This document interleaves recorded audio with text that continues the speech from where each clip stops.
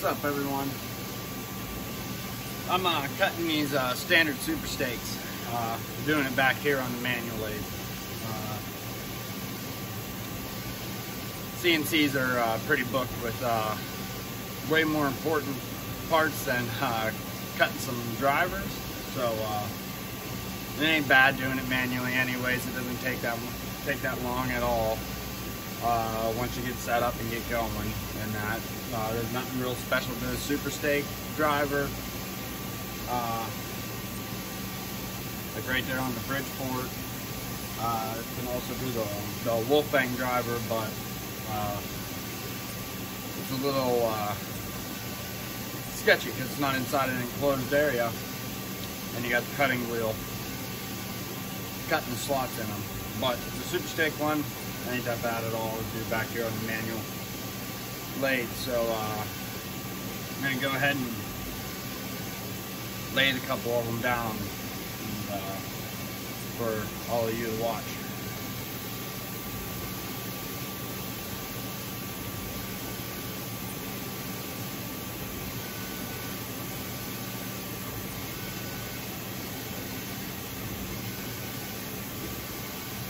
I got my stand here with my phone on it wedged in the tailstock.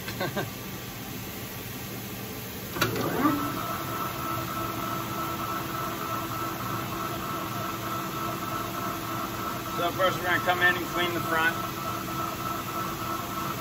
We don't want no uneven.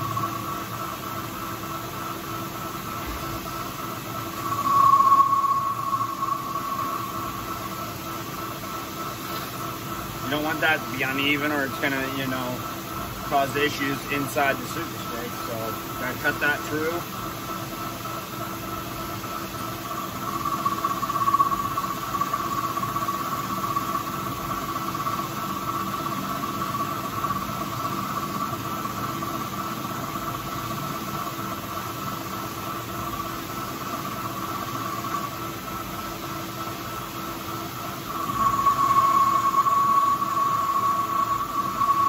Now we're going to go down to our OD, and the OD we're looking for is 0.478.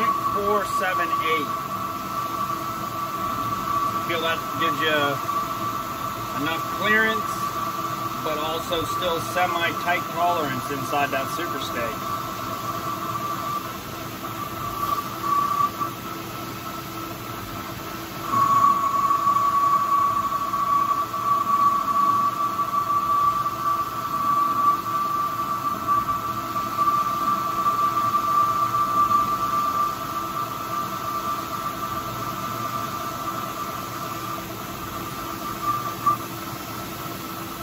Those little buggers get hot when they land on you sometimes.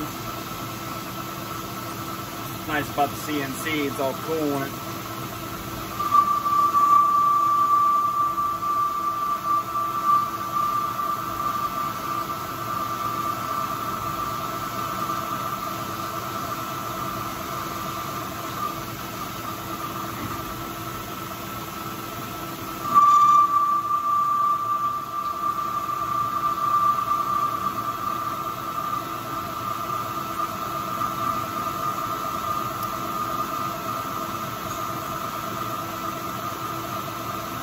This is how I made my very first super steak for myself. Got tired of buying them.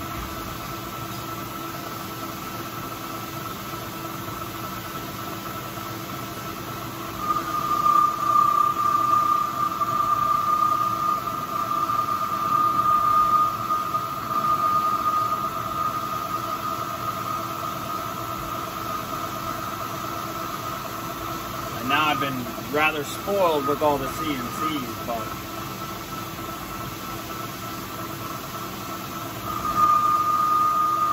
back here we normally use all this stuff back here to just make fixtures for them while they're in operation with another part. But today I am making drivers with the machine. So we got about 10 more thousandths to go here, and then we're going to check it.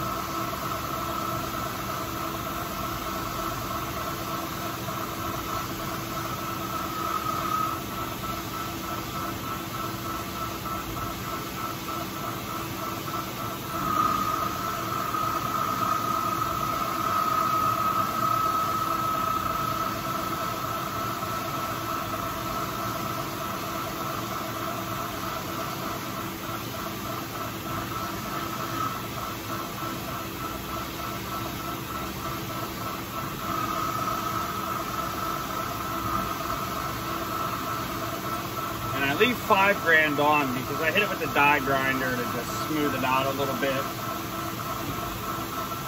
And that takes some off. So we're going to check it.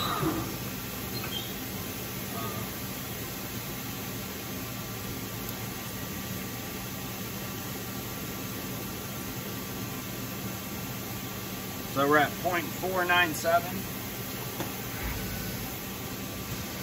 Here's the super stake end right here. You can see it's real stiff going on there. And I don't like it like that. Like, I mean, it goes on, but I mean, it's dragging on there. And sometimes these castings on these, they're even smaller. So I found the 0.478. 478 thousandths of an inch is like the nice sweet spot. I've not found a super stick that sticks on it, and it's not a ton of wobble room.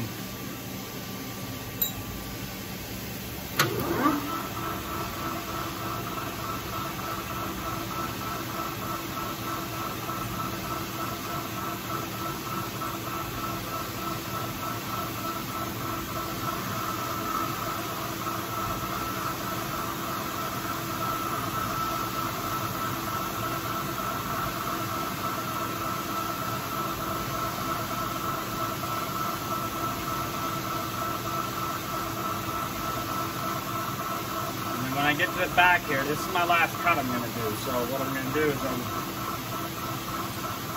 now I'm going to taper this.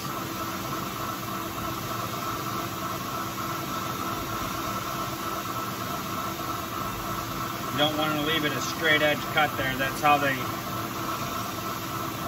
snap off easier.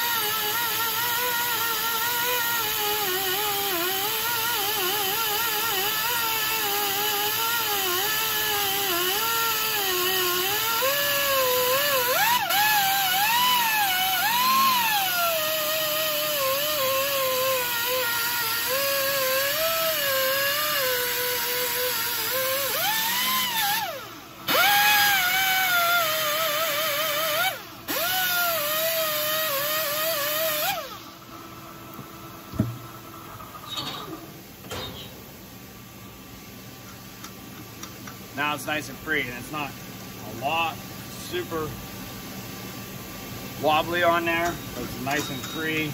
It'll stay free after it's heat treated. It'll be nice and strong to keep from mushrooming out there.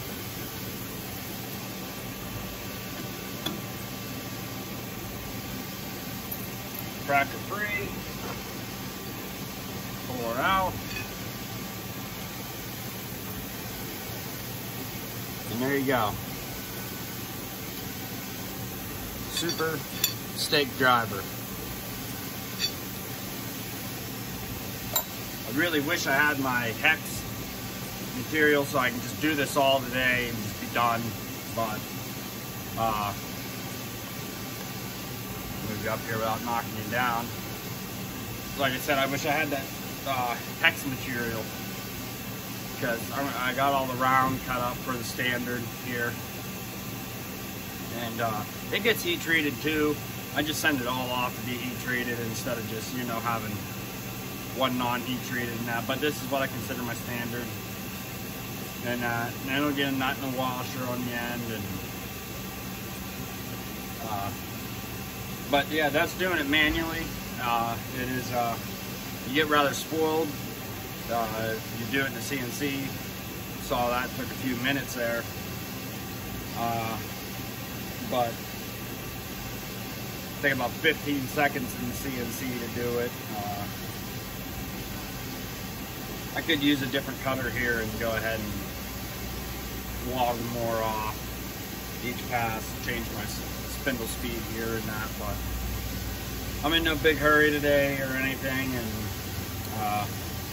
I rather enjoy sitting back here and taking my time and doing it anyways. And I like to take the die grinder to it just so that way I make sure there's no sharp edge on there, because after it's heat treated it's not going to wear that easily. And then plus I like to make sure it's nice and smooth going in and out. Like I said, there is some movement. You don't want too much or it causes your tips to bend prematurely. And you don't want them super snug, because one, when it goes out the heat treat too, that it might be distorted a couple grand. So if I only left a couple thousandths of room there, then we're looking into some trouble now, because you're not going to get your super steak on it.